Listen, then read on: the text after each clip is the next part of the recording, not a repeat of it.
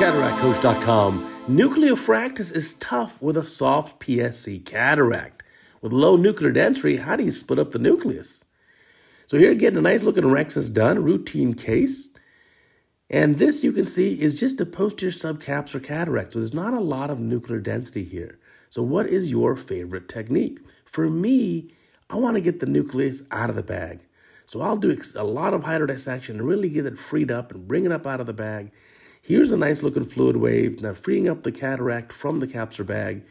But again, the surgeon here is going to try to do a nucleo-fractis in the bag, I think, because I'd get this up right now, do more hydrodissection, get a fluid wave going, get some pressure behind the nucleus, bring the nucleus up out of the bag. There you go. That's a start. It'll be a lot easier, I tell you. Now, here comes viscoelastic. Oh, there you go. A little bit of a gap behind it. So maybe the surgeon is going to bring it up out of the capsular bag.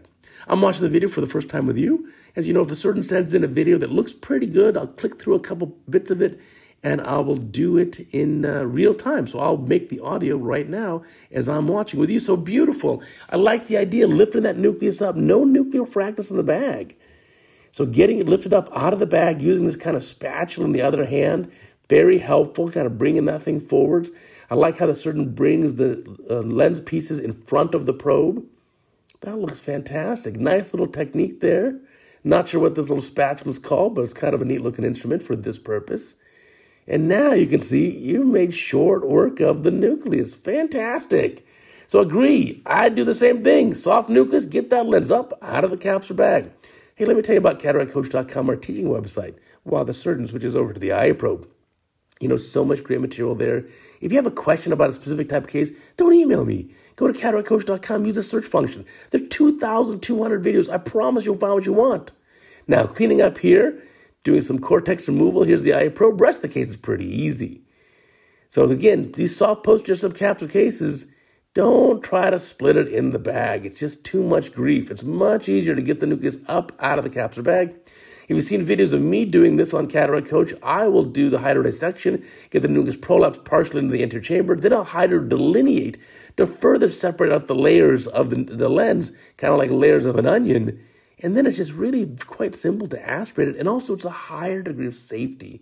Doing nucleo-fractis for a soft lens in the bag may be more risky than prolapsing it out of the capsular bag and aspirating it down. And you don't have to worry about excessive phaco energy because in a case like this, the total amount of phaco energy is very close to zero. You're really not putting much energy in the eye. Here at the end of the case, put in some viscoelastic, fill up the capsular bag, get the lens in, and we can see what the size of the final rexus is. What do you guys think? I'm guessing 5-ish, except that one area, maybe 5.5 in that area, but it should overlap the optic 360. That's just my guess. We'll see as the lens comes in the eye. It'll be a 3-piece lens or a single-piece lens, but regardless, it should have a 6mm optic for most lens design. Here we go. Here comes a lens.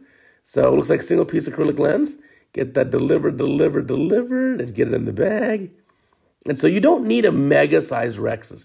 Even if you have a 4.5mm rexus with a soft posterior subcapsular cataract, you can still easily prolapse it out of the phaco, out of the capsular bag and phaco it at the iris plane.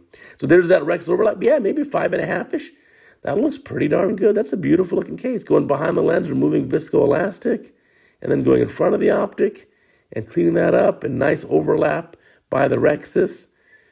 Very nicely done. So interesting case here. Please leave me a comment below. What is your technique for a soft cataract like this? Younger patient, let's say 50-year-old patient, very little, 0 to trace nuclear sclerosis, and just an extensive posterior subcapsular cataract. What would you do? What's your way of getting that lens out of the bag? What is your way of nucleo-fractis if you're doing it in a case like that? What is your fantastic way that's safest and most efficient in your hands to deliver a great outcome like we saw in this case? Leave me a comment below and let's learn together. Thanks for watching. Wait a minute. What's that little piece right there? Wait, hold on. We're not. There's a little piece there. All right. Yeah, okay. I think it got flushed out of the eye. So a little more hydration here at the end. You see the AC kind of shallow still, so you got to make sure the incisions are absolutely watertight. If that eye wall starts to come forwards or more anterior, push it back. Okay, yeah. Cover it up again by the rexus edge. And then make sure you really get completely watertight incisions there so that you have that pressurized anterior chamber so the eye wall does not come out of the capsular bag. This is a little bit of a generous rexus, 5.5+ millimeters. And so we want to make sure it's absolutely sealed Now it looks better. All right. Thanks for watching.